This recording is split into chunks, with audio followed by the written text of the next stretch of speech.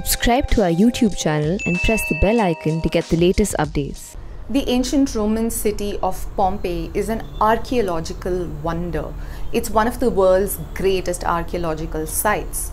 Because it is so well preserved, and we'll see in a little bit why, archaeologists continue to make new and impressive findings constantly from Pompeii. The latest finding that was announced on Saturday is that of a Thermopolium, or a fast food street stall, which is extremely well preserved and very colorful. Analysis of this Thermopolium also gives us insights into what the citizens of Pompeii love to eat on the streets. In this video, we'll talk about the city of Pompeii, what happened to it, the discovery of this Thermopolium, and we'll also talk a little bit about how analyses are done on archaeological findings to understand the dietary habits of ancient citizens. I'm Sandhya Ramesh and this is Pure Science. Pompeii is located in Italy and was a bustling, colorful city in 79 AD or 79 CE.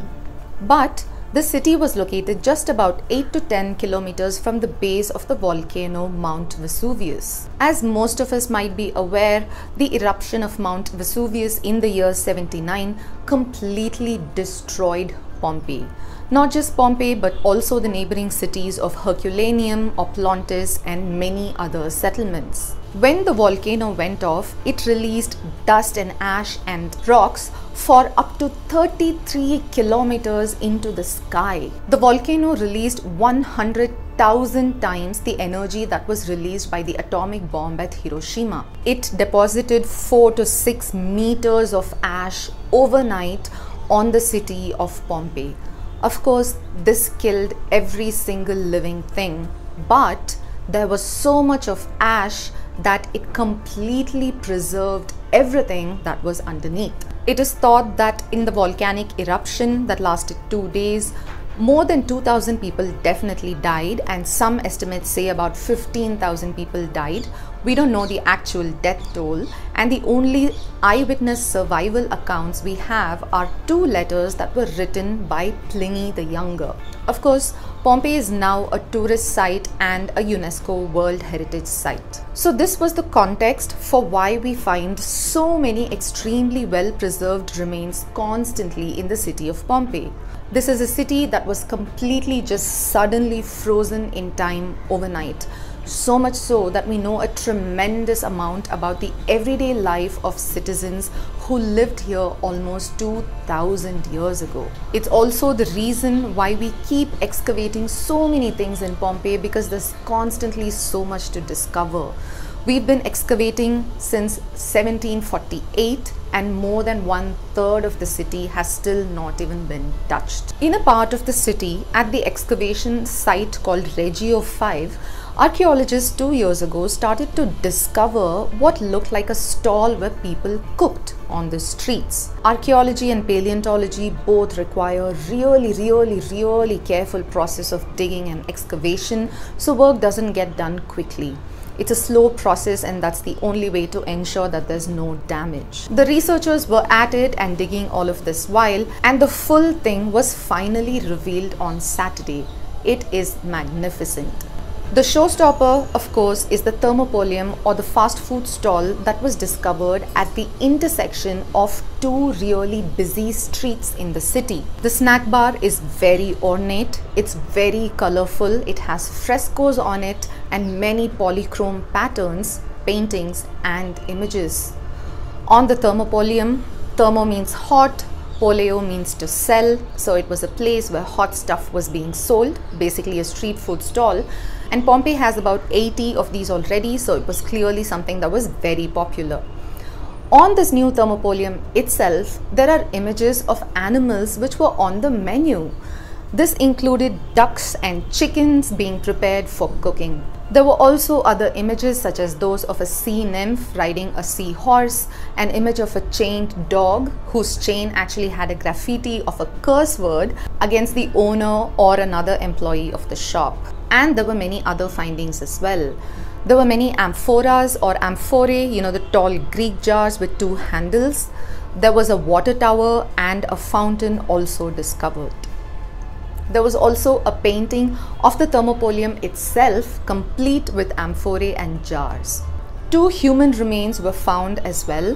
One was that of a 50-year-old man who was found near a child's bed. He was likely too old to run away when the volcano went off.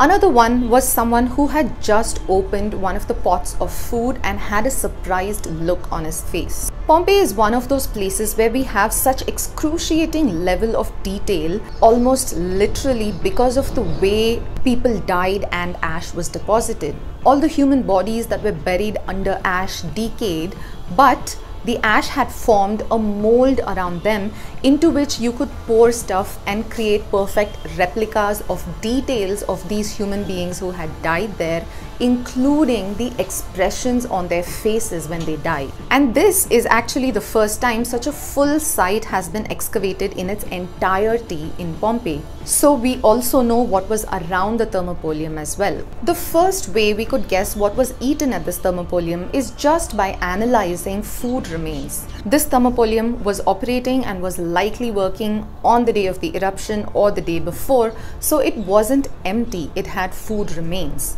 Archaeologists discovered remains of duck bone fragments, of fish and pigs and goats and snails. A lot of it was also mixed together and cooked. Fava beans, which were used to modify the taste of wine, were discovered at the bottom of one of these containers called a dolium. So, at Pompeii, they served wine on the streets. A dolium is a large clay pot, and the archaeologists said that when they removed rocks and ash from this container that had the remains of fava beans, they could actually smell the wine through their masks. In another dolium, they discovered the skeleton of a mouse.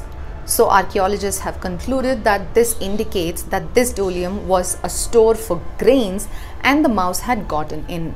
Other dolia showed evidence of pork and fish cooked together, and also a soup or stew made of fish and sheep and snails. Further analysis over the coming weeks will give us more details about the plants and vegetables that were used in these foods as well. Plant remains are harder to analyze than animal remains because plants decay very quickly and don't have bones. Now, how do we analyze and find out what people ate through archaeological evidence? A lot of it we can know from the context and environment in which different kinds of containers are used. A lot of pottery also has art on it to show what it was used for. If plants are burnt when cooking, that evidence remains for a lot longer because of charring. In fact, just in Pompeii, we've actually discovered hot charred foods covered in ash, like meals on tables and loaves of bread in ovens. But we also perform chemical, protein and lipid analyses on vessels. We can use infrared spectroscopy, gas liquid chromatography and gas chromatography mass spectrometry to examine remains on cups and plates. Bear in mind that most ancient places used earthenware or vessels that are made of clay and mud, sometimes wood, sometimes stone even. We know that these materials absorb foods that you put in them. Even today, when we eat oily and spicy foods, we notice that plastic or glass or even china or porcelain can stain sometimes. And these materials were not available back then. So earthenware soaked up a lot of food and especially fats, and analyses of the vessels gives us a good insight into what was stored in them and what people ate. It is in fact using lipid analysis that just a few weeks ago we discovered that the Harappan diet actually consisted of a lot of meat. We can even use more complex technology such as electron spin resonance to understand the temperatures at which foods were cooked and consumed and stored. At the Regio 5 site where this Thermopolium was uncovered, all analyses are expected to be concluded by March, and the site will then open up for tourism as well.